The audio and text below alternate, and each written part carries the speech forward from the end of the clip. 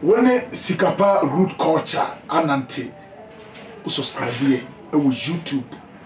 Sikapa Root Culture Foundation. Sikapa Root Culture Foundation. So when you ananti unya niema bebrebe. Na obetie di say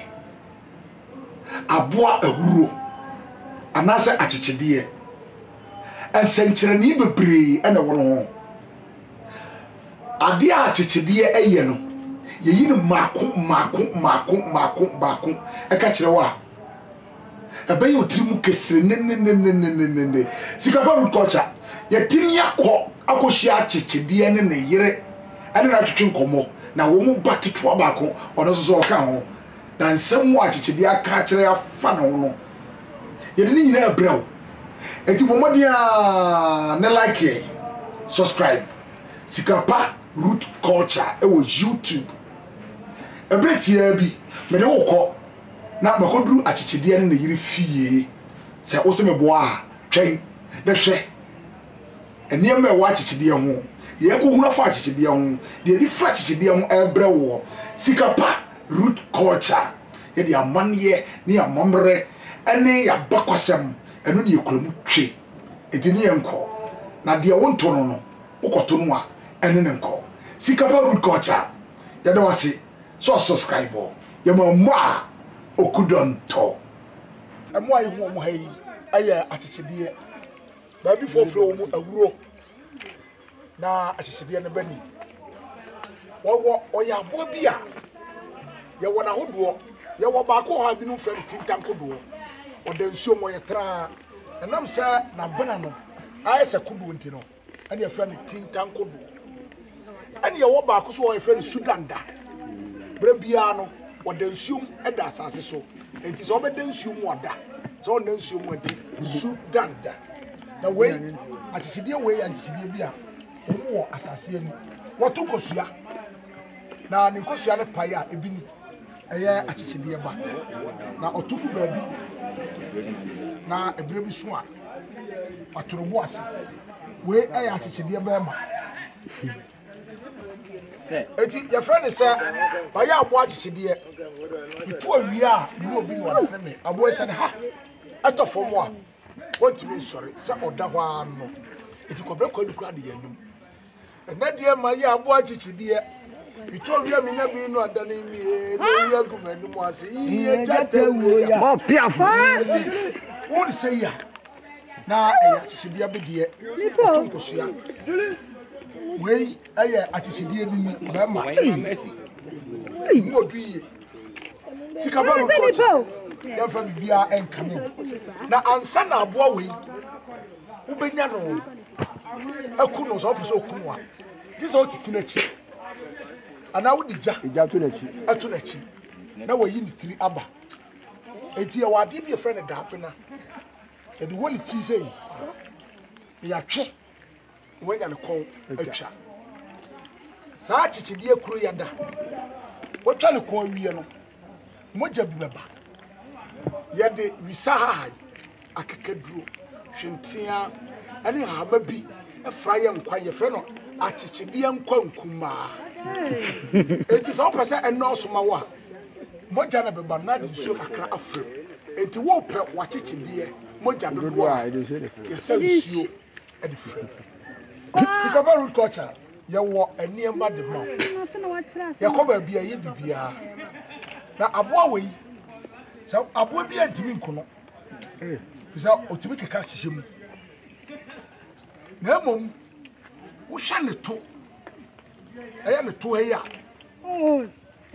ha de o de zakwa show na yi no ha o de tu ife eti empanimfo se ansa na obi ebehunu wase no aboa chichide e wo busuafo e de wato aye na aboa chichide se ansa na obi behunu awo na panie no na ne fiefo a kire na se wie eti wei e fra no achichide abena tetebra no na yetimi twito wo e di nsogum adware nkwada ko du ba bia na oyabo bia tokuro ɛna ne dompem na ɔyɛ aboa bi susu a sɛ wɔkunu kura wɔwuo no na nakoma ɛda so home ɔno nko ane abɔde a wɔkunu kura dwa yɛ bibia wie no nakoma wɔ ane bɔ pa ne ho wɔn wayi wɔtimi nyini kyɛ akyisideɛ bɛtumi adi mfie aduɔson 70 years abroad da sɛ ne kura wonya na ɔyera no ho ɔwura mu etu hunu no wamfa no a wonsan twe wani bio no wo hwɛ no a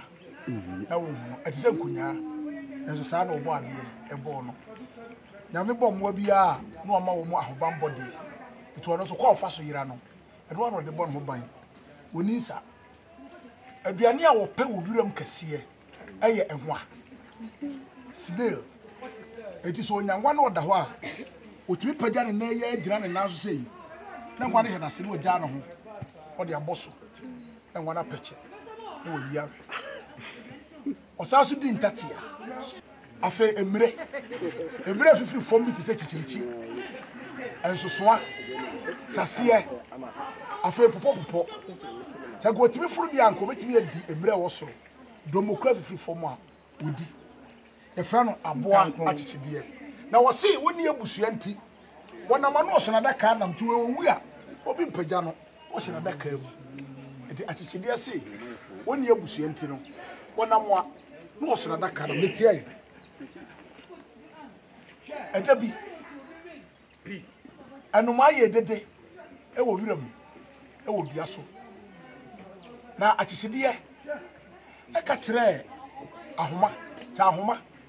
wonam dua no ho kɔ soro ka kyerɛ anoma sɛ wonya dede a wɔyɛ no ahoma mpa muya akyekyedeɛ da fam hɔ din sɛ na bɔfoɔ bi da anoma yi bɔfoɔ etitɛ yɛn kakra hey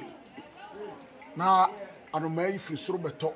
wɔbɛtɔ akyekyedeɛ nkyɛn pɛɛ bɔfoɔ so ɔkɔfa na anoma yi wɔfa anoma yi a akyekyedeɛ no da hɔ no eti asɛm akyekyedeɛ kan sɛ ewiase obi amaniye sangopi hede anoma ye amande ya chichidie tieta bobofo etama chichidie yi ofa anoma ne ka ho o hedua no ho no na ahoma no so sa ho o twa de chichiri wo o mu miense nyina hu no mane e brade ya chichidie ko ofie no bomofo wi anoma no osane ahoma no tugu yi o de awuro yi anasa chichidie tu baabi na asɛm a akyekyedeɛ aka ane sɛ akokɔ woso yɛ ntakraboa mene ntakraboa no ma ne fi wura ba no de ɔba ne wo na yenim da wo bɛkorɔ enim da mɛkorɔ da bi na bɔfoɔ no sɛ ne wo bɛkum na boa akokɔ enti wɔka kyerɛ ne ma no sɛ ɔmubuya akokɔ no ɔmubuya wɔ ne akyekyedeɛ no bom enti bɔmɔfoɔ no kasa nkura ne nkuma akokɔ no entutu iso wɔn takra yɛ tutu na no kɔfom yi ɛna wɔsi kum akyekyedeɛ no nkwadaa mu nkuma akyekyedeɛ no na mu ntutu kwa no fra akokɔ sa akokɔ wate na akokɔ se da bi wɔso ne akyekyedeɛ ɔno na akyekyedeɛ da bi me akyekyedeɛ de bi ne takra ne tutu enti kum bi ayɛ kum na mmom me yɛ kum ya yɛ dwa mabra wɔka se kum akyekyedeɛ no dwa ɛna nkaya mia na mmom kum akyekyedeɛ tutu deɛ ɛne akokɔ osempa oya aboa bi a ye ka no ho asem ade ye mfato na onim nyansa yie enti na otimi enyini kye no e fra na chichide e fra na wu Sikapa root culture se nya ye ne no be nam tia sam panin sam adama kama sam abakwasam amamre ne amane wonti bi eti na ba fe Sikapa root culture foundation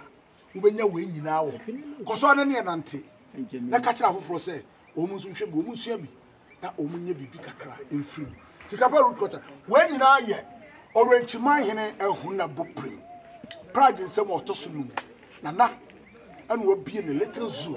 e wona hemfie aseda enka nana chichire tukosua ototugu chefom ewo ane no apai na ne ma no ayi obia ma wo mufu yanso so